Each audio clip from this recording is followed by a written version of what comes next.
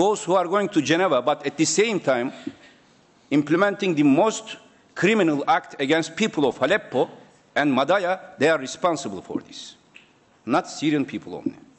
Therefore, I urge you, all of my colleagues, not as Prime Minister of Turkey, hosting 2.5 million people, this is our responsibility. We will do it. Whatever happens, we will continue our open door policy, and whoever comes to Turkey, we will not ask, who are you? Are you Kurd? Are you Arab? Are you Turk? Are you Sunni? Are you Shiite? Are you Nusayri or Christian? Everybody is welcome, because we have much bigger heart than our budget. And we will share everything. And every week I am visiting hospitals. I will continue to do so because they are members of our family. But our main question is, when will these war crimes be ending? By Daesh, by Assad? No difference.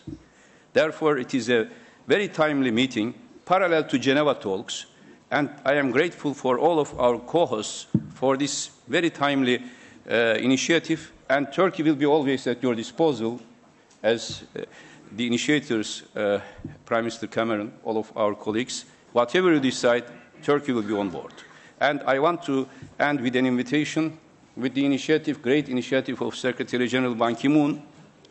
We will be hosting the first ever World Humanitarian Summit in Turkey in May, 23rd and 24th of May.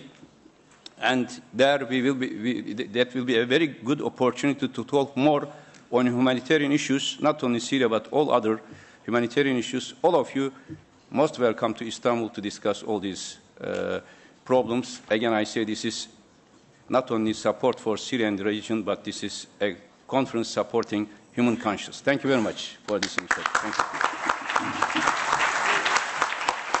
you. Thank you very much, Prime Minister Davutoglu, for that, the generosity of your country, but also for the power of your speech and for being so clear and rightly clear about who bears responsibility for this crisis. Let me take the opportunity to thank all of the leaders who've spoken so far and for all of the commitments that they have made. As Angela Merkel has said, today should be a day of hope. With so much that is so difficult in the Syrian crisis, that is so intractable in the Syrian crisis, today is about funding for refugees, helping those people, helping their families, educating their children, giving them the dignity of work. That is what today is about.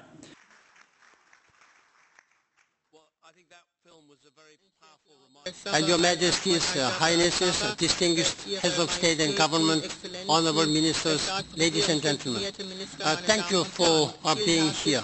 Thank you for your leadership and engagement. And this is the fourth time we are convening and we are getting together to show our solidarity with the people of Syria and the region.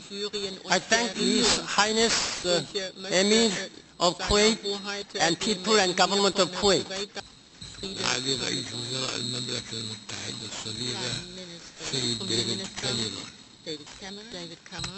استشارة ألمانيا الاتحادية الصغيرة سيدة أنجيلا ميركل رئيسة وزراء المملكة الصغيرة السيدة إيرنا سويدر أصحاب المعالي معالي الأمين العام المتحدة السيد بان كي-مون أصحاب السعادة السيدات والسادة يسرني بداية أن أتقدم خالص الشكر والتقدير إلى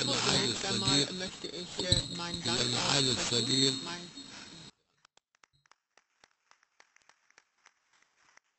Sehr geehrter Herr Generalsekretär Ban, sehr geehrter Herr Emir al-Sabah, sehr geehrte Majestät König Abdullah, sehr geehrter Herr Ministerpräsident Ahmed Davutoglu, sehr geehrter Herr Ministerpräsident Salam, liebe Anna Solberg, lieber David Cameron, Exzellenzen, meine Damen und Herren. Ich möchte mich auch bedanken für die Gastfreundschaft hier in London bei David Cameron und der britischen Regierung. Meine Damen und Herren, der Film, den wir zu Beginn gesehen haben, hat uns ja noch einmal eindringlich auf die Tragödie, die sich in Syrien abspielt, hingewiesen. Und wenn er mit den Worten endet, "We must act now", dann ist das nichts weiter als eine dringende Aufforderung, der wir mit dem heutigen Tag auch gerecht werden wollen.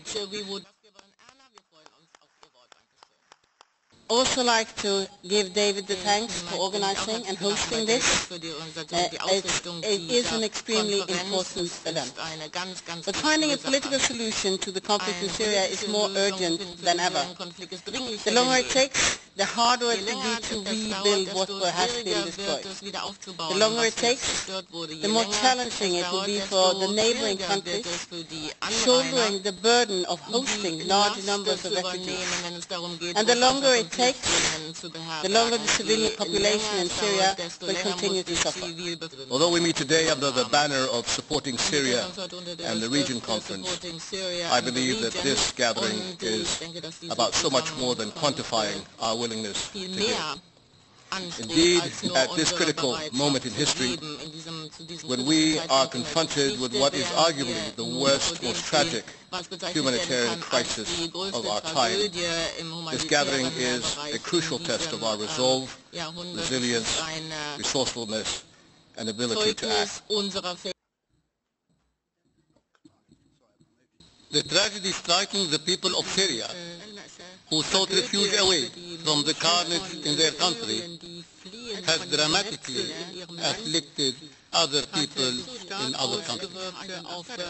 Poverty, misery, disease have swelled and indiscriminately plagued the Lebanese and the 1.5 million Syrians that now constitute almost a third of the local population, grafted as they are